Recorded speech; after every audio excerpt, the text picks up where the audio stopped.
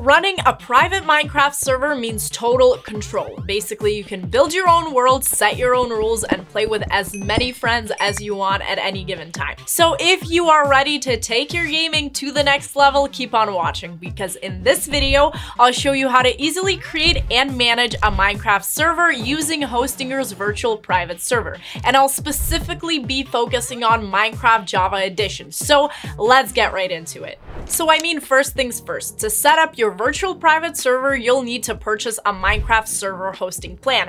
And don't worry here, because no complicated commands and coding will be needed, and I'll actually be walking through the whole thing together with you, so let me get to my laptop. So just head over to our Minecraft server hosting landing page by clicking the very first link in the description down below, where you can select the best plans for your needs, and then let Hostinger just take care of the setup. Now, the most affordable plan starts at $499 per month, and it includes 4 GB RAM as well as a built-in DDoS protection, also free weekly backups, and even an AI assistant whose name is Cody to help you with commands. And the custom game panel also makes it super easy to install mods, change settings, and just keep everything running really smoothly.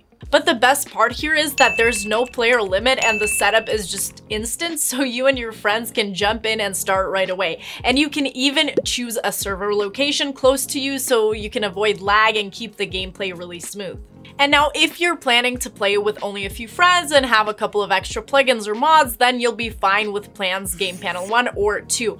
But if you need more players and you plan to have as many mods as possible, then you might benefit from higher tier plans and the resources that they do offer. But if you want to be completely sure, you can always double check with the AI sales assistant, which is in the bottom right corner, and it will help you out with everything. And also, guys, don't forget to use our code MC10 for an extra 10% off your purchase. And as I already mentioned before, one of the main Hostinger's VPS hosting perks is the really easy setup. So basically, once you've got your hosting plan, just log into hPanel and navigate to VPS. Here, just select your newly purchased Minecraft server hosting plan and just fill in a few quick details here. So just first, pick your server location, and the closer it is to you and your players, the smoother the gameplay and your whole experience will be here. Then just create a password for your game panel and you're basically all set to move on. You can access your server by going to the VPS overview page here.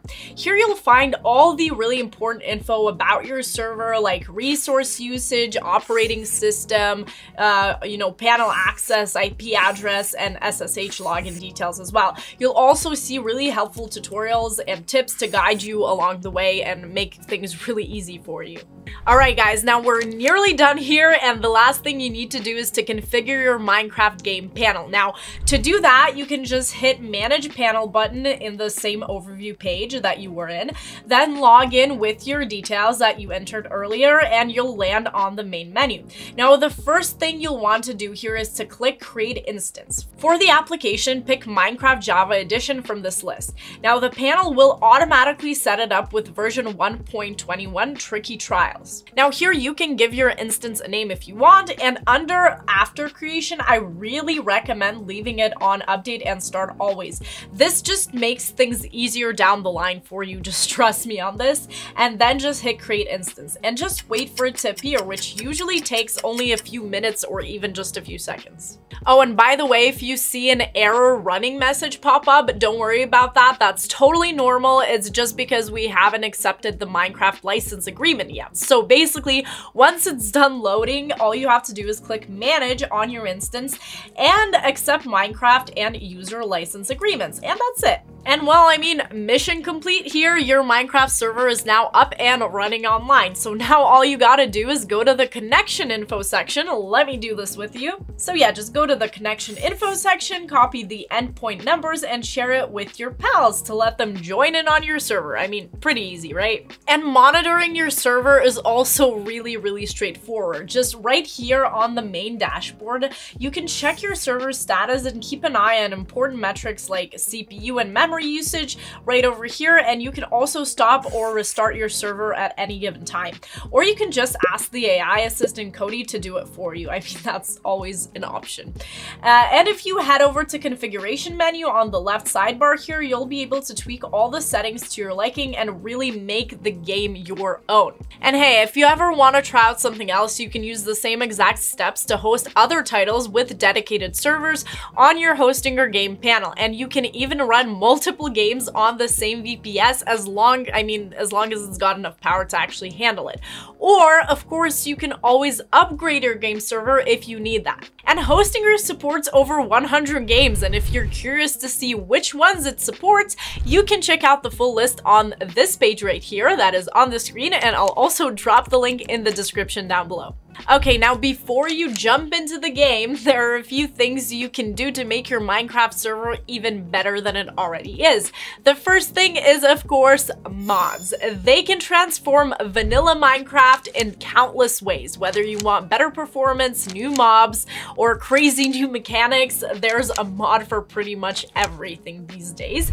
And if you're not sure where to begin or which ones to choose, we have a full article where we share the 40 best Minecraft mods, so be sure to check it out. The link for that will also be in the description below. Now, the second thing that can improve your gameplay is enabling port forwarding. Yes, I mean, creating your own Minecraft world on a local server is really exciting, but it can get a bit boring playing alone since only you can access it. That's why you can enable port forwarding and allow users outside your network to join the game using the public IP address. And if you want a really detailed tutorial on this, you can actually check out this article right here, and the link for it will actually also be in the description below.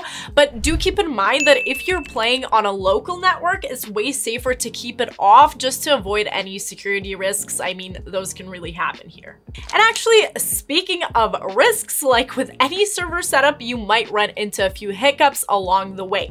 So let's just really quickly go over some of the most common Minecraft server errors and how to really easily fix them. Now, one of the main errors you might come across is this server responded with an invalid server key error. Now, this usually happens when either of your Minecraft server or your launcher is outdated. And if it's your server, try accessing it through the local host address and restarting the client. And also, this specific error usually shows up when launching the server using an exe file, so I mean, try just using the jar file instead, and maybe it'll just go away. Now, next up is the "you are not whitelisted on this server" error. Now, this just means your username hasn't been added to the list of players that are allowed to join the server. And to fix this error, just turn on the whitelist feature by typing whitelist on. Then add the player's username with this command right here, which is whitelist add player name. And I mean, if you want to double check, you can always enter the whitelist list command. And by the way, if you're entering these commands in game, just add a slash before it, like just basically this that you're seeing on the screen. So /whitelist add player name. And I mean, that's it. That's all you have to do. Now, another really common issue is the connection refused connect error. Now, this usually means that your connection request is just being blocked or dropped by the server. So to fix it, try joining the server using a different internet connection. Sometimes it's just like a network issue on your end, so you can just always try that. But if that doesn't help, check your firewall settings and make sure Minecraft and your launcher are added to the exception list. And if none of that works, just try reinstalling your client and restarting the server altogether, and that often will clear up any misconfigurations for you. So I mean, these are just a few of the typical issues you might run into, but most of them have, I mean, as we saw, pretty straightforward fixes, and you'll be back to playing your game in no time. And also, if you ever get stuck or need help with commands, don't hesitate to ask the AI assistant Cody. He won't judge you one bit, I promise, and it's there to just help you out, so make sure you use it. So I mean, there you have it, guys. Like I said before, setting up a Minecraft server with Hostinger is a complete breeze, and it's a really nice investment to boost your gaming experience as well. Now, once your Minecraft server is up and running, knowing some really useful server commands can make managing it even smoother. So watch this video next to learn 20 essential commands that you'll definitely find use for, trust me. Now, the video link will also be down below in the description, and also make sure to hit that thumbs up if you found this this video useful and subscribe for more content just like this in the future. Now take care and I'll see you in the next video.